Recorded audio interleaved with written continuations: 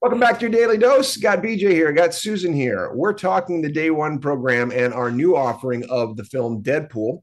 And the idea, again, this campaign that Acadia Pharmaceuticals is running with Ryan Reynolds, that there's more to Parkinson's. We're furthering, we're yes-anding that conversation to help get that out there. And this is what this program is meant to do. BJ mentioned in our first piece discussing this that this film allows people to access the program differently. People who maybe want some snark or a different take on what it is. Susan mentioned the other side of it, meaning that the fear of maybe this isn't for me because it has elements that could either be traumatic or just not right. So, to both of those, let me say and then open up to you guys. It's true.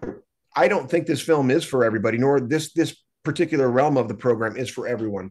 However, I think it's possible that people will see the film differently than they've seen it before. It does something, in my opinion, incredibly well, that it walks this line of being an absolute piece of cinematic popcorn. Just go blast in your face, super snark, super funny, violent, all those things. And as BJ mentioned right off the top, it is a love story, and it's a very improbable love story.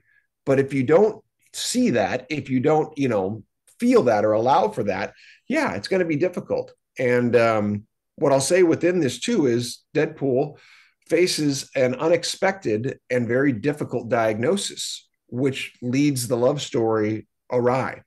And Wow. it's cancer in his case, not Parkinson's. However, it's not the type of cancer that can be dealt with like many people's can. His is to the point where he is going to die unless he does something extraordinary.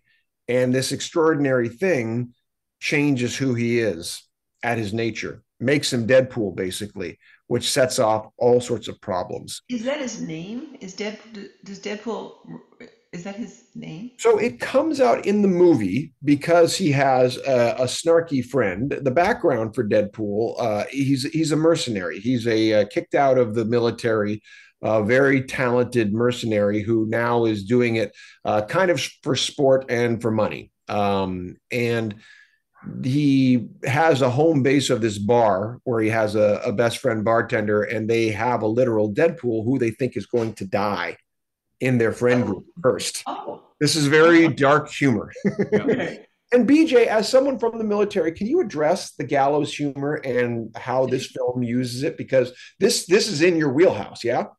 Yes. And well, as far as the military goes, it's like if someone gets hurt or trips and falls and bonks their head, you laugh first, then check on them. It's a lot of the seriousness of what goes on, and you hear it from policemen and everything else.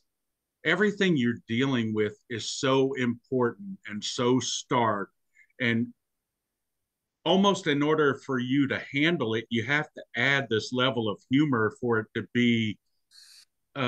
You almost have to take it with a grain of salt in order to deal with the seriousness of it. And the And so, stakes too, right? yeah, I mean, you you put a 20-year-old in charge of a nuclear submarine. You know, that's just ridiculous. But you get trained over and over and over and drilled over and over and over how to do these things, and you're doing it correctly and everything else. But there's something in the brain where you have to learn to deal with this serious situation, and you add kind of this dark humor to it.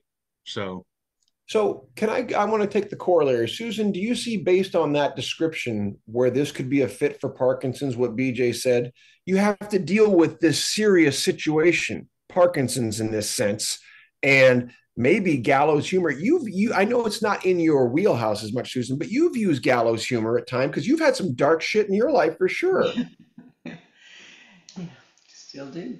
Um, I have learned to appreciate gallows humor, especially hanging around you guys for the last few years, possibly because I wasn't exposed to it much.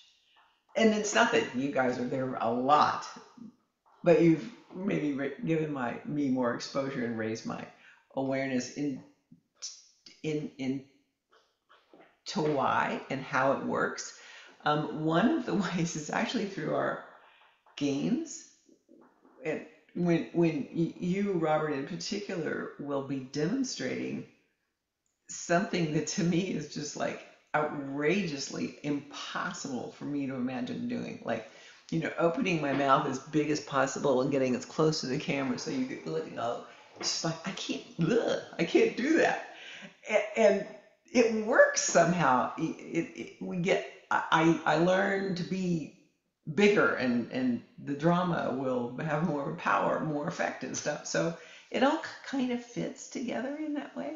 And let me say this as we bring this episode to a close, we'll continue. But Susan, you're a two-time breast cancer survivor. That's very dark stuff. You have had full mastectomy.